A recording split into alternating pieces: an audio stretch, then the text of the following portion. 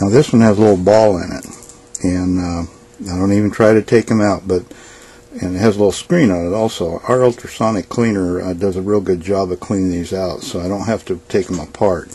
But the main thing is that they're clean enough that the ball, the check ball in there, moves around freely. So you give it a little shake, listen to it, make sure it moves real freely.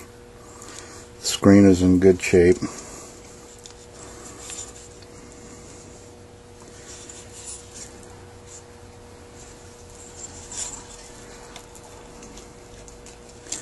Goes at the bottom of the float bowl.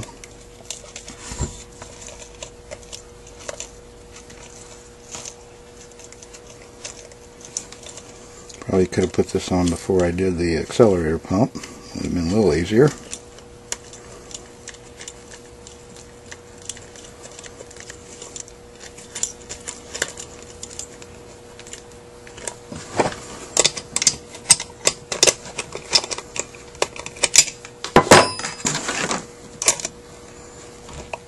$12mm. Again, I just snug these things up. This one has an aluminum gasket on it. Some have copper. So just snugged up. About 10 to 15 pounds is good enough. Okay, the float. Now this is another variation on these things that I've seen. Is some floats just have a pin that go through it and drop in here in the slot. And this one here has the pin that goes through the carburetor into the float. Not a big deal on the difference.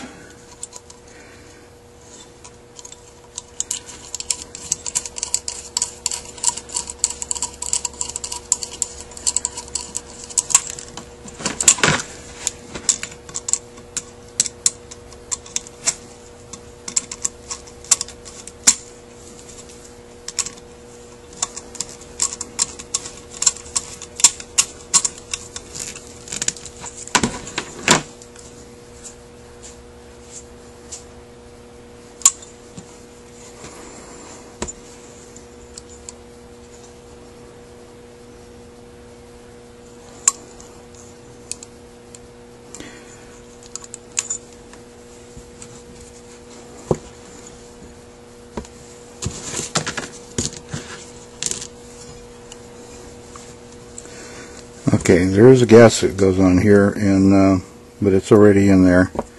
Again, I've done this before, but had a little silicone lubricant on it.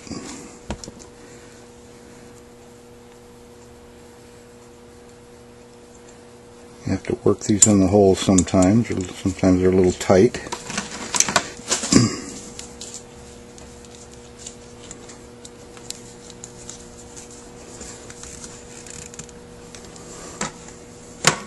Now when you have this on the engine, when you are operating the accelerator pump, you should see a nice steady stream coming out through this tube into the venturi.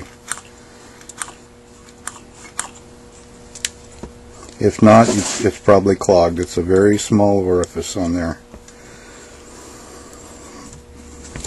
Okay, needle and seat. Needle and seat comes with 3 different gaskets of different thicknesses. Make sure you put the same one on, same thickness that you had before to keep your float height right.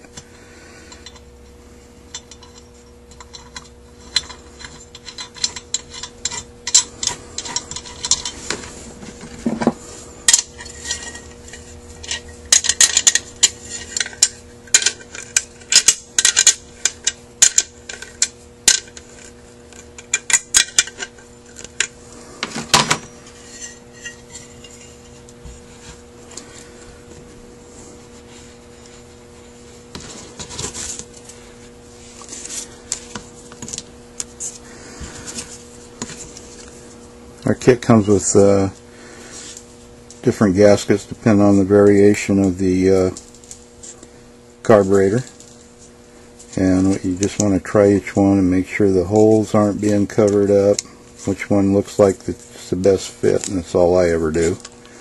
Or compare it with the one you took off if you still have it. Now see, this just doesn't look right, so this one here looks perfect.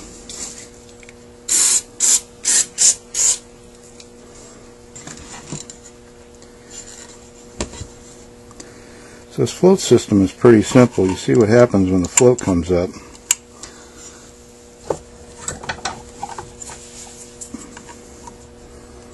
As it comes up, this is going to hit the needle and seat and close it.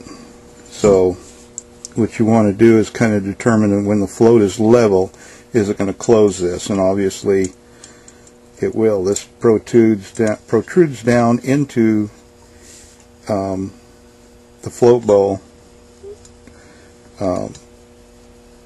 by the length of this stem that's sticking out right here. Simple as that. Pretty crude kind of thing. Alright, we put my, what I call a helicopter pad back on. Get lined up.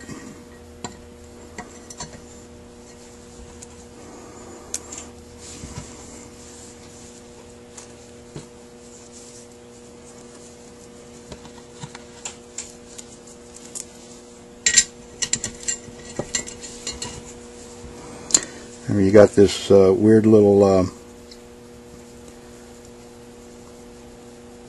washer that goes in over here. Now if it gets lost, I've just taken a what do you call those kind of washers? They look like a little, I call them castle washers, or a crown washer, and flat one, stick it in there and then just kind of reef on it, and it shapes into the hole.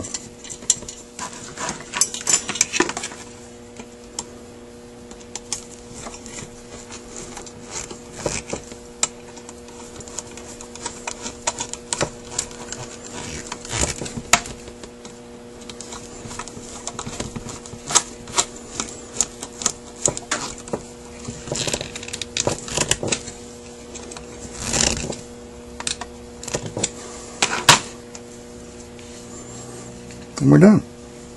Check it over and make sure we don't have any holes that need to be filled. We have parts left over. Make sure the auxiliary pump is working. Throttle valves opening and closing. And all that's left to do is I'll spray a little black paint on it here, and to keep that helps keep the corrosion down. And that's your 44 PA1.